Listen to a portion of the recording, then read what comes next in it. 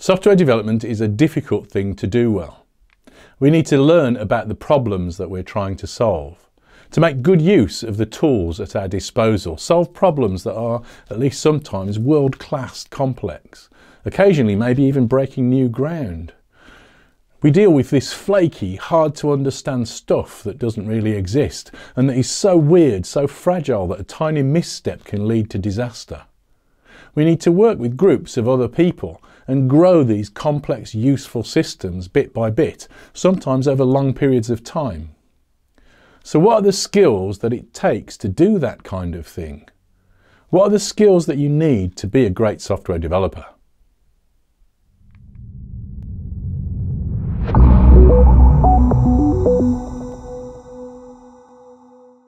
Hi, I'm Dave Farley of Continuous Delivery. Welcome to my channel. If you haven't been here before, please do hit subscribe. And if you enjoy the video today, hit like as well.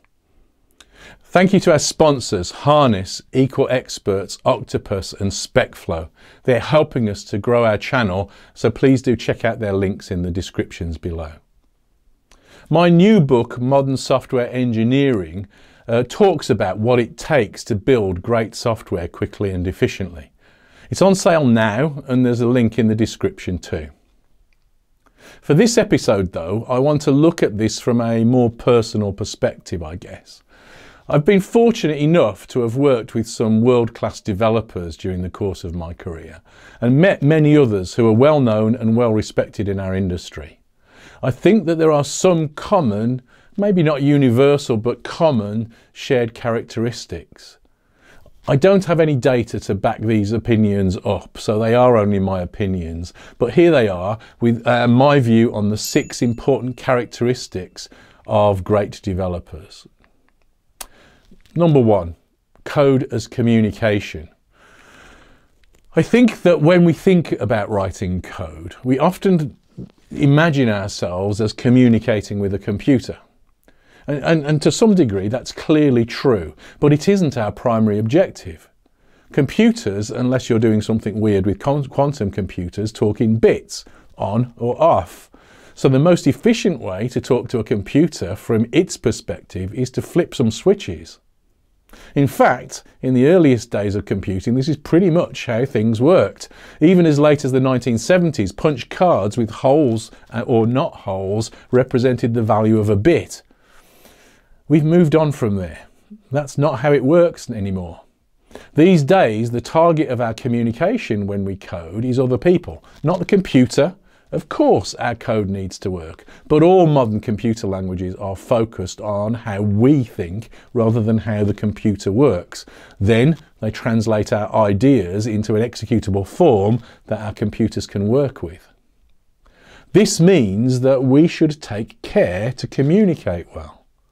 The readability of our code is not a nice to have, it's an investment that saves time and money. Often the person that you want to be able to read the code is you in the future. So good programmers spend time and effort in making their code clear. Code that communicates the ideas that it embodies effectively and concisely. A few tricks to achieve this are to pick clear descriptive names for modules, functions and variables. Pick names that allow you to make little sentences that make sense. Keep modules and functions small and focused on a single task.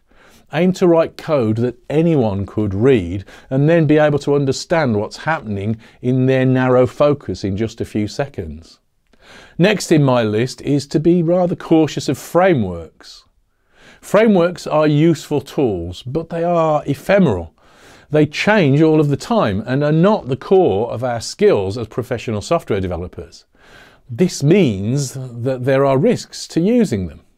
If the design and structure of your code is determined by the frameworks that you choose, that means that your code will need rewriting if the framework changes, or if you decide to migrate to another.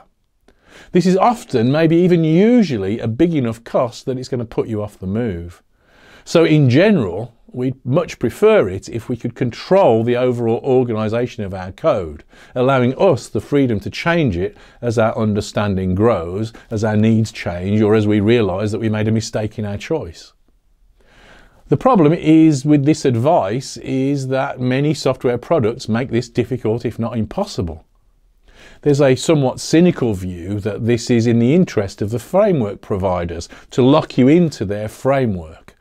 There's certainly truth in this, but at least for the open source frameworks, I don't think that is their primary motivation.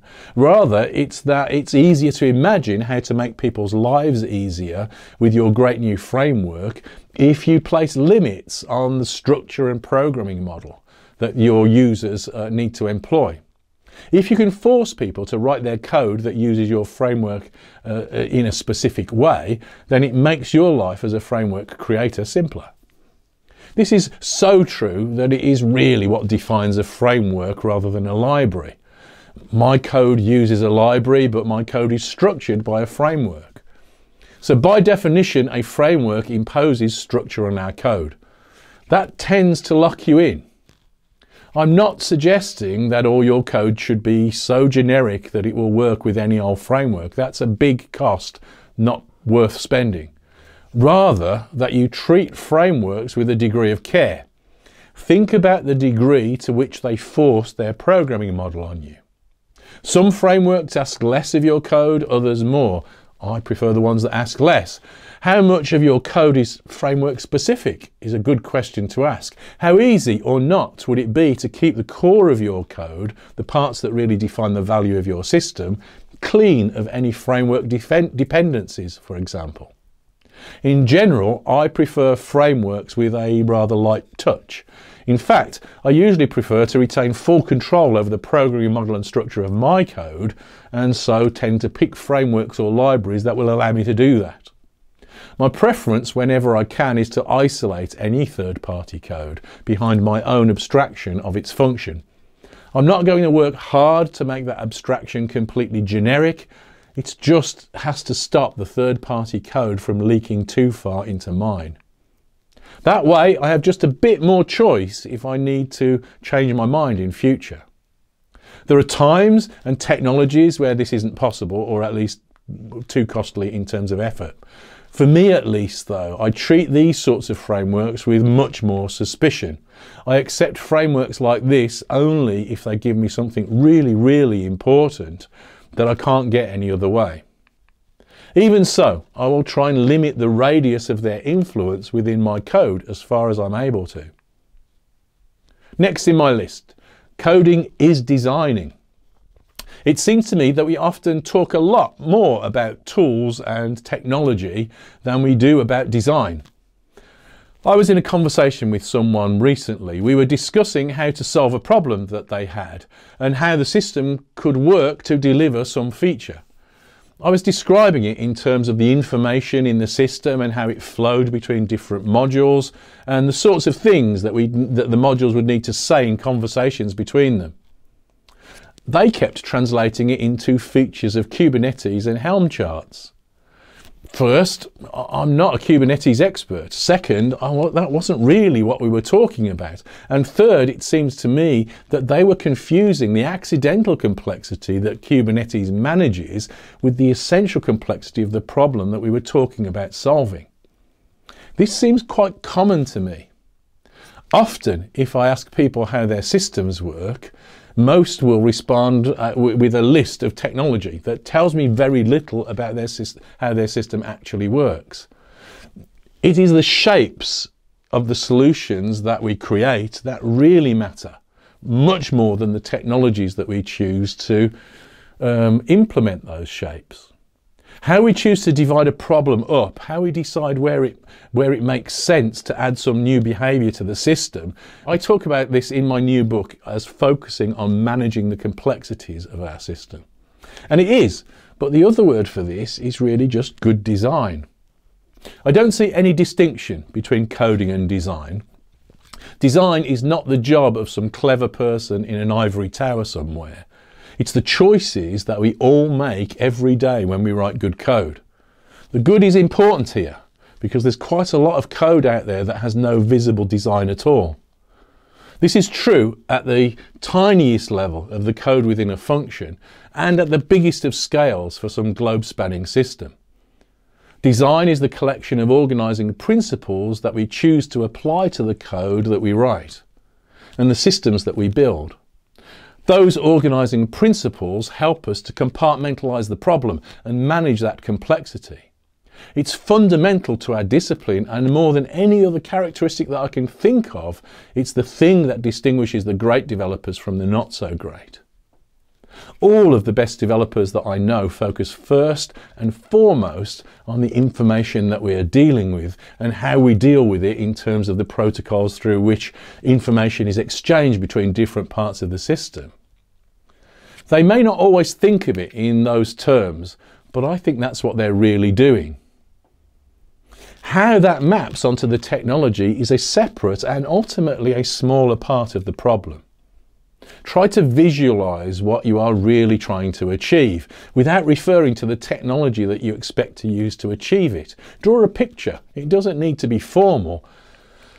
Talk about the ideas, use sticky notes or wave your hands around, but think first in terms of the shapes that you will need to create and the conventions and the conversations that they will need to do the job. Only then think about the technology. Next on my list of things, quality over features. Good programmers take pride in their work. This is not some gold-plated over-engineering. This is practical and pragmatic. They aim to retain and sustain their ability to make change effectively and efficiently over the long haul. Most software spends much more of its time in use than it does in initial development. Estimates comparing the amount of work in initial development to the amount of work spent keeping the software up to date and working after release range somewhere in the range from 60 to 80% in the favour of maintenance. This is probably even more skewed towards change after the first release if you adopt incremental approaches like continuous delivery and agile development.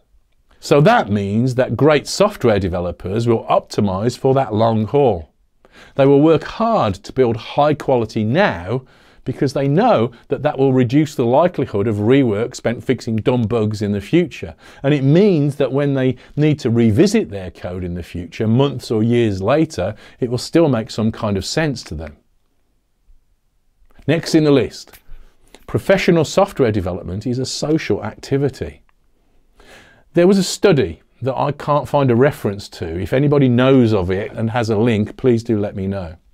But the study was meant to identify the characteristics of great software developers. The only common characteristic that they could identify in these developers that were categorized as great by their colleagues in the study was that these great developers talk to other people more often. Most professional software development is carried out in teams. Even if you are working alone in the code, you're usually working with other people that will describe the problems that they want you to fix. So software development is a social activity. So sure, there's probably some truth in the caricatures of us being nerds, at least for me, but they are overblown. The best software developers that I know are good communicators. Some of them are sometimes socially awkward in some contexts, aren't we all? But they can express an idea clearly and they can describe even complex ideas to other people clearly. This is importantly related to the first idea in my list, code as a communication. If you find it hard to express your ideas clearly in conversation or in a diagram, what are the chances that you're going to be able to write good code? There's a lot to this, and so a lot of ways to tackle it. It helps to teach others. You learn from that experience. One of the reasons that I value pair programming quite so much is that it forces us to have conversations about code and to learn from one another. You can say the same for code review. If you are struggling with a solution or an idea, go and explain it to somebody else. You'll be amazed how often you'll solve the problem before you've even finished explaining it. Maybe try writing a blog. Even if a few people read it, it will help you to organise your thoughts, develop your writing, and so grow your communication skills. Collaborate with people on tasks at work. Offer them your help. Maybe join a user group or a meetup group that talks about things that you're interested in. Software development really doesn't thrive in a vacuum. The idea that a lone genius hacking away in a basement is largely a myth. There are times when you will benefit from working alone with some deep focus, but don't overplay it and try to find ways to often bounce ideas off other people. Next in my list, avoid code ownership. The great developers that I have seen are free with their ideas and usually open to having them criticised. They may not always seem like that at first. They'll defend their ideas vigorously, but will always be open to learning something new if you can show them. They are not precious about their code just because it is their code. I confess, this may be one of my more idealistic takes, but it's certainly true for all of my friends who I consider to be genuinely great programmers. In professional settings, I see it as an anti-pattern for an individual to own sole responsibility for an area of the code. At the minimum, responsibility for any given area of the code should be shared by the team. We want people to criticise our ideas. We want to be able to get new and different perspectives and different inputs. There may be one person on a team who is the go-to person for the keeper of a flame for any particular part of the system. But if they don't allow anyone else to touch the code, then that is certainly a problem. The last in my list, and in many ways one of the most important ones, is to work in small steps. The best programmers are generally very bright. They're smart people. They can hold a lot in their heads at the same time.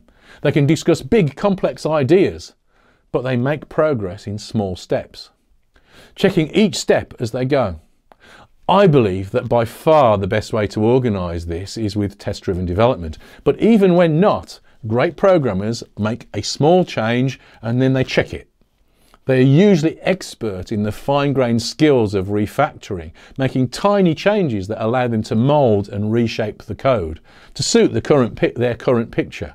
Working in small steps is one of the most important ideas in doing a better job in software, and optimising to get fast, high-quality feedback is the reason. If we proceed in small steps, we can learn more quickly. It allows us to proceed with more confidence, to explore our solutions, continually judge them, and so refine and improve them. So those are some of the things that I've spotted in the developers that I admire. If you have more suggestions, do let us know in the comments below, and thank you very much for watching.